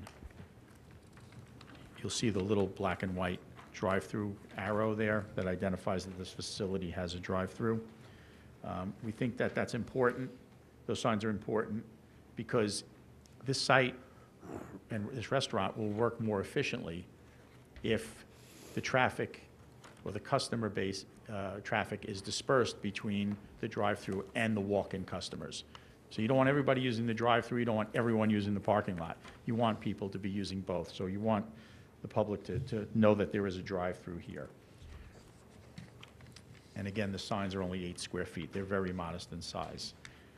I also want to point out, before I forget, that when we were working with planning, we were encouraged to look at the signage over at the Nesconset Starbucks that's on Smithtown Boulevard.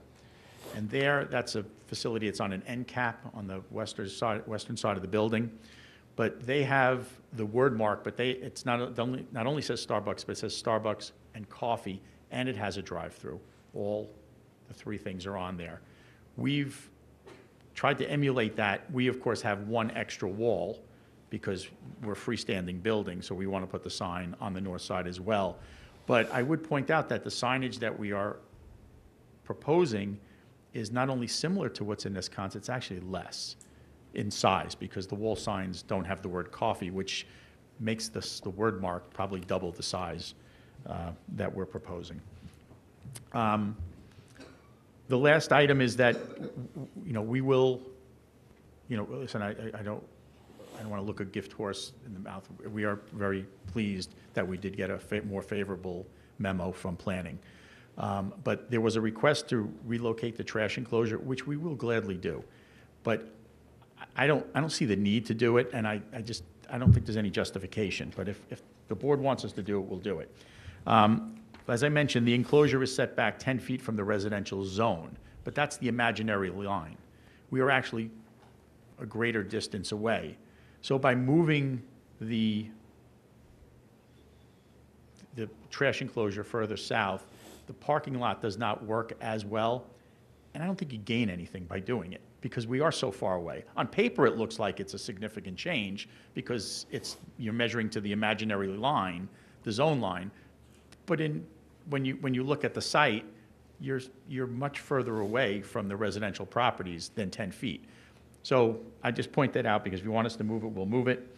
And then the last point was that the houses that are closest to the trash enclosure are on these very long, narrow lots that I highlighted at the last hearing that face a 50-acre road.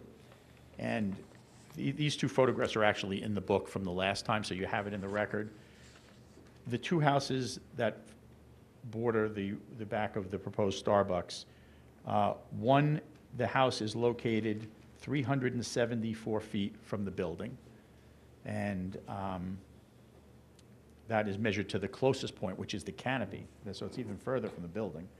And then the other one that's just south of that, which is this one here, when you measure to the trash enclosure, this trash enclosure is probably going to be here, that would measure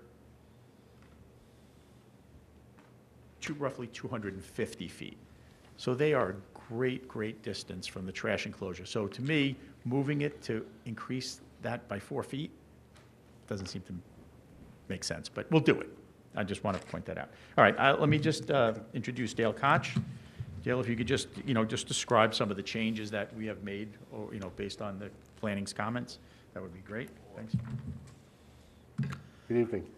Good evening, Mr. Chairman, members of the board. Dale Koch with the firm Bowler Engineering, 2929 Expressway Drive North, Hauppauge, New York. So I think Mr. Guardino did a really good job explaining the changes that we made to the site plan. I'll just reiterate a few of the changes that we made working with planning. Most importantly, that hold on one second.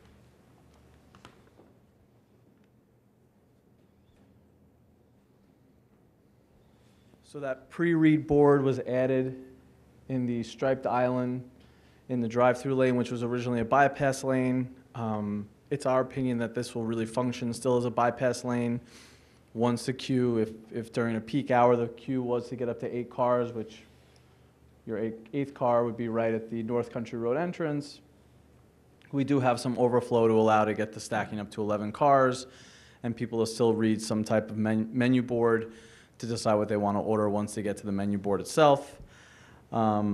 We cut the building back a little bit more on the north elevation, reducing the size of the building down to 2,200 square feet, just giving a little bit more room for the drive-through to function. The lanes are now 12 feet and 11.5 feet respectively from the north elevation of the store to the north property line. This buffer actually increased. It's now 3 feet. Nothing significant, but we are able to put some bushes and plantings in that area now. Oh, I'm sorry, it's 6 feet. This northern buffer line is 6 feet. Working our way around, this landscaped area still essentially stayed the same, but it is providing an area for 2 land bank stalls if we ever needed them, which all the setbacks and everything that we described in the previous hearing are still the same. It's 15.5 feet if we were to build out those 2 land bank stalls. We also eliminated 2 parking stalls on the southeast corner of the building.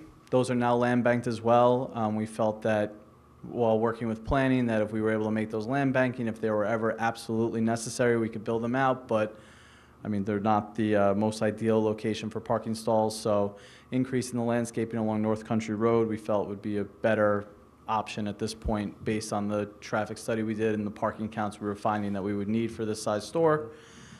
The trash enclosure and parking stalls to the west were shifted to the east a little bit, providing that 10-foot setback to the residential zone line, and then providing 49.8 feet to the actual property line to the west, and then 30.8 feet to this northern property line from the trash enclosure.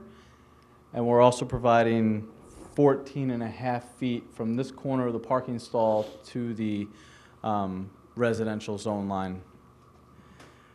And then just finally shifted some of the parking around. I mean, it's not a significant change, but by channelizing these 2 lanes, we were able to add a little bit more of a concrete end island with some landscaping to protect the cars that are parking in this row of parking, and then still maintain these couple of stalls in front of the building for your handicap accessible stalls and an additional stall. That's really it for the site plan, and I'll just show you some exhibits for the signage.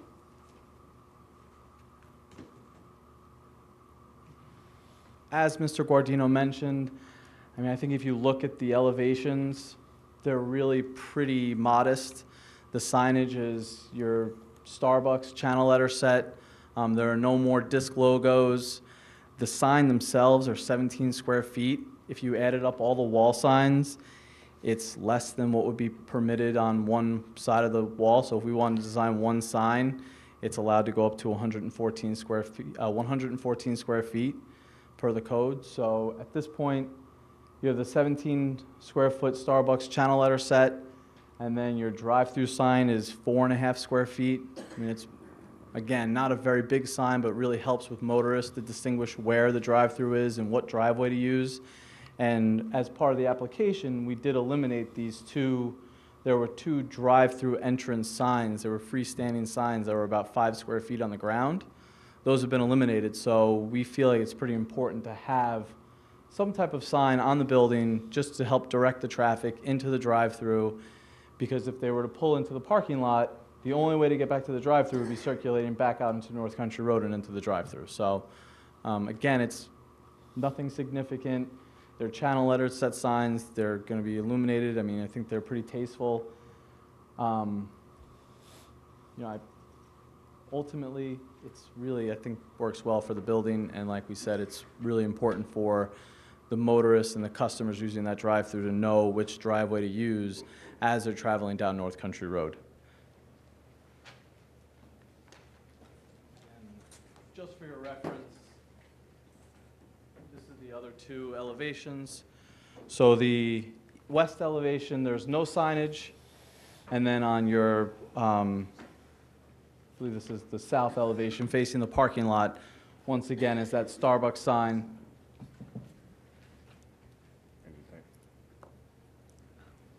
1 second. Gotcha. We have to change the tape. Okay. Anthony.